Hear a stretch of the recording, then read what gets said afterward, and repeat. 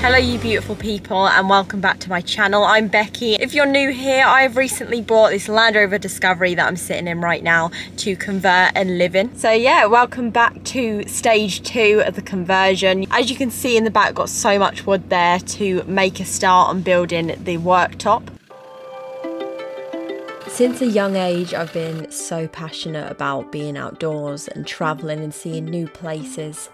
So buying this Land Rover is definitely opening up so many more doors to allow me to spend more time in different and new beautiful places.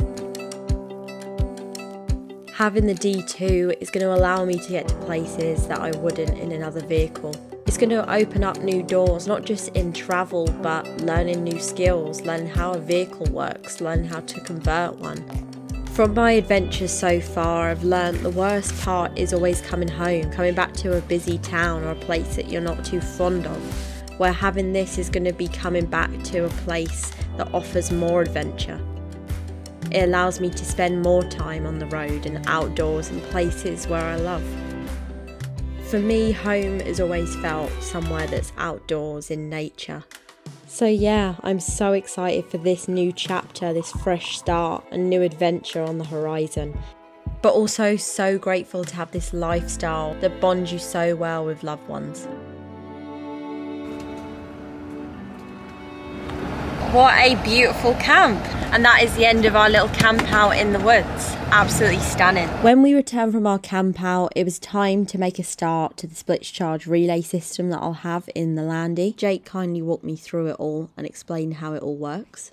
Positive wire, so that's going to come off the starter battery. We're then going to chuck a fuse in and your split charge relay. That just comes down here all nice and neat, and then it comes down through there into here, and then we'll just feed that. And all I've done there to check is that we can fit the split charge relay there and the fuse.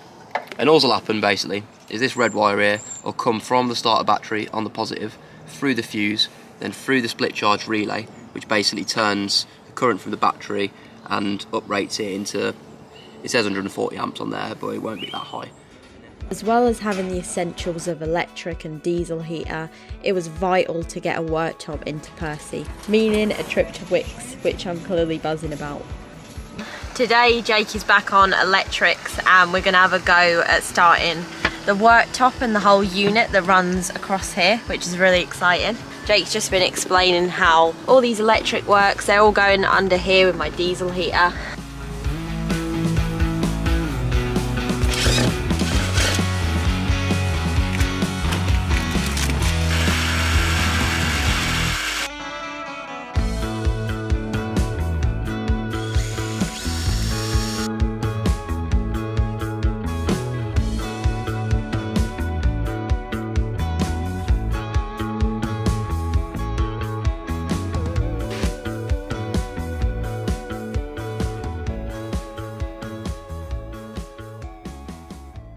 So hello, today we are at APB Trading Limited. It's an expedition equipment outlet and I'm here with a few of the guys who are going to be fitting my roof rack today and fitting an awning. So I'm super excited. It's going to transform Percy into a beast and I can't wait to see the difference.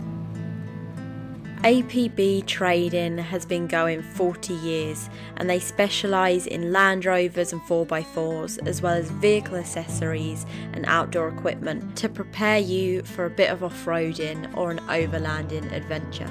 So I thought I'd pop in as I was up north at the time and get some bits added to Percy. Hi guys, I'm Liam here at APB. Just going to go through some of the Easy On stuff and about their story a bit. Easy On, straight out of South Africa, been going for 35 plus years. I'm lucky enough to know them from day dot through my family. But if you didn't know what they do, all outdoor gear, particularly on 4x4s, they're doing racks, tents, all the fittings, doing roof bars, and then on the other side they got awnings, tents, you name it, they got everything that you would need.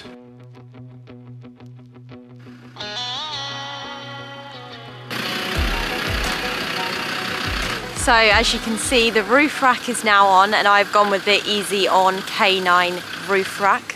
The guys are going to fit the awning for me and just see what it's like. I'm a bit indecisive on which one to really get. So this is the easy on K9. Yeah, K9 rack for yours, 2.2 metre. Unfortunately, we tried to get a long one for you, but it just isn't going to work. It's great. It looks so good already. Changes the vehicle, doesn't it? It does. Already looks like an Overlander. Yeah.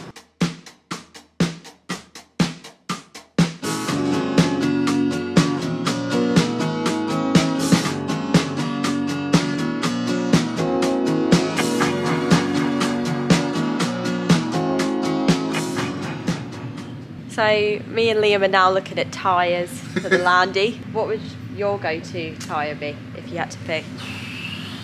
It really depends. I like a BF. Toyos are great.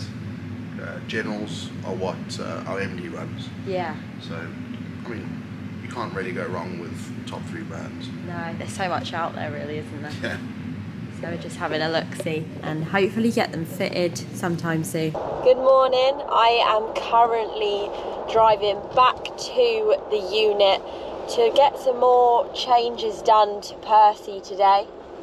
So the plan is, after getting the roof rack and the awnings fitted yesterday, the plan is to get my new tyres on. So I'll show you which tyres I went for. I got the original steel wheels that came with Percy, and I quite like that because they're a rigid wheel that's really strong, obviously, because it's made of steel. Really excited. I'm also getting a shower curtain today, potentially, and a ladder so I can actually get on top of my roof rack, because at the minute it's just the case of climbing onto the rear wheel, the spare wheel, and getting onto the roof. But the guys at APB Expedition Equipment have been excellent. They've been great. I've been working with Phil and Liam there, and they've been so helpful, as well as all the mechanics.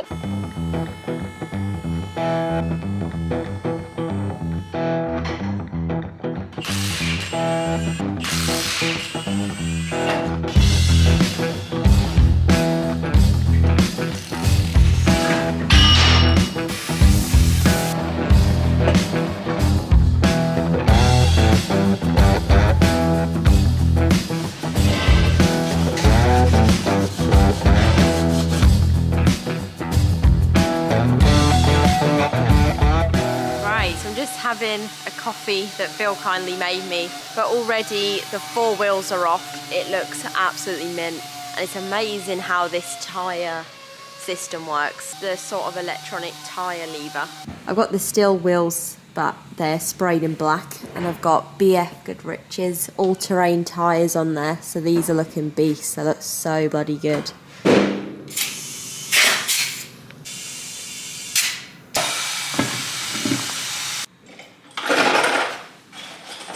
Right, so all 4 wheels are on now. Carl's doing a lovely job. Looks so good. What was your Instagram account again? For all things off-roading, overlanding, modifications, Land Rover Discovery Group. That's the one. Go follow him. So Carl's actually got a Discovery 1, isn't it? It is, yeah. A 96 Discovery 1 V8. And done loads of conversions to it also. Range Rover Sport, 500 horsepower, supercharged V8. Bloody lovely. What's the motto again? You can't get rid of a Land Rover, you just get another one. You just buy more, yeah. You can never sell one. Right, so as you'll see now, got the shower curtain on. It is absolutely brilliant, just set it up. And got the ladder on, got the awning, and it's looking so beast. It looks so good with the wheels. And I will show you in the next clip all the setup and how it's looking, but I'm so happy with it. So from my last video, you would have seen some of the big changes that have happened inside the vehicle as well as out. So right now, at the minute, everything is packed up and loaded. So I've got things scattered about in here that need sorting and putting into specific boxes, but you can see now I have got a unit in, and oh my god, it makes life so much better. Just having a worktop and a flat area to put things is so convenient. I've also started to fit some curtains, so it's just as simple as a rail and this thin blackout material, which is going to be perfect for my cab divider, but also the rear door. So you would have seen that I have now got myself a new pair of boots on Percy. So I decided to go with BF Goodrich's all-terrain tyres, as these are just a well-known rugged tyre, which is obviously great for traction, but they also look really sexy and really have transformed the way Percy looks. It's quite frustrating filming because I'm right next to a small road here, so you can keep hearing cars go by. I'm now going to talk about what's on the roof. So at APB Expedition Equipment, they have fitted me a roof rack. It is an Easy On K9 roof rack. As you will see the difference, the slats run from front to back instead of side to side. This is obviously more efficient with the road noise when you get awful wind noise when you're driving. It's also supposed to be more rigid and it's a lot easier to walk on when you're up there. So now with the awning, I have gone with a Easy On Bat 270-degree awning. I was really swaying towards having a side awning and a rear awning for the rear door, but I decided to go with this instead. It's a swing out, it's so easy to set up, it's pretty lightweight for a swing arm one, coming in at about 21 kgs. It looks absolutely mint, it looks so mega, and with the size it transforms it into a tent, which is obviously great to have extra space when you're in the landing. It's a tan material, so it's going to be lovely when you spend a lot of time under it. It's obviously made in South Africa, so it's really good quality.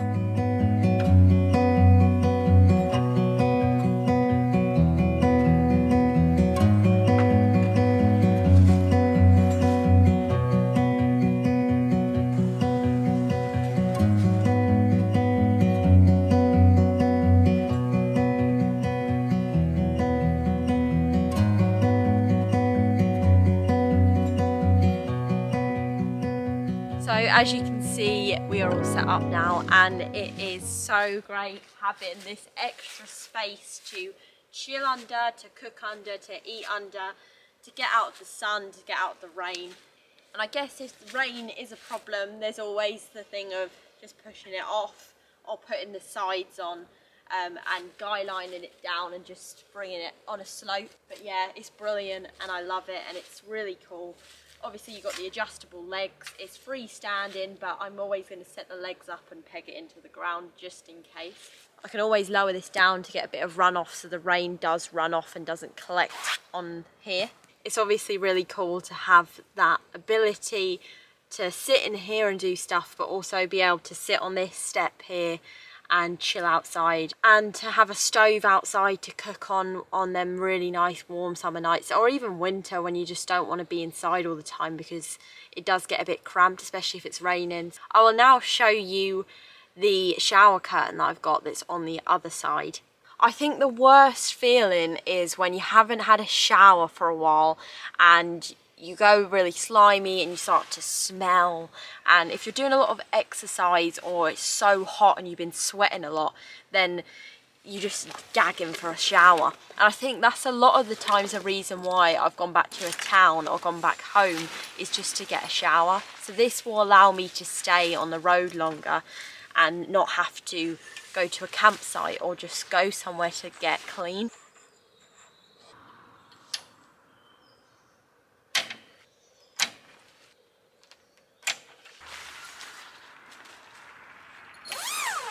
So I'm now inside the shower curtain and it seems massive. This setup is looking so good and I'm so happy with how it's coming out. One of my patrons, Todd, kindly bought me the trash roo to have on the back of my spare wheel for trash, wood, etc. You can also see I've got a ladder for getting up onto the roof. I'm not sure yet what I'm going to do in terms of having a rooftop tent or storage boxes on the roof.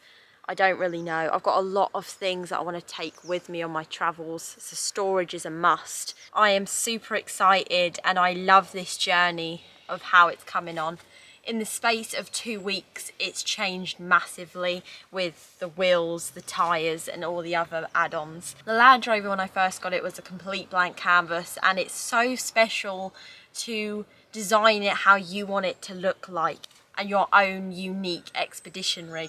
At the minute, I'm still researching and looking at different things to get for the Land Rover and what's going to make it convenient and really good to spend a lot of time in it and around it. Other than that, I'm planning some trips for this year, which is really, really exciting, and I cannot wait to tell you what I have in store. Thank you so much for watching this video. I really hope you enjoyed it and enjoyed seeing the improvements that have been made since the last video. Thank you to all my Patreons for making this possible. I really appreciate you guys. Thanks again. I will see you on the next video. Take care.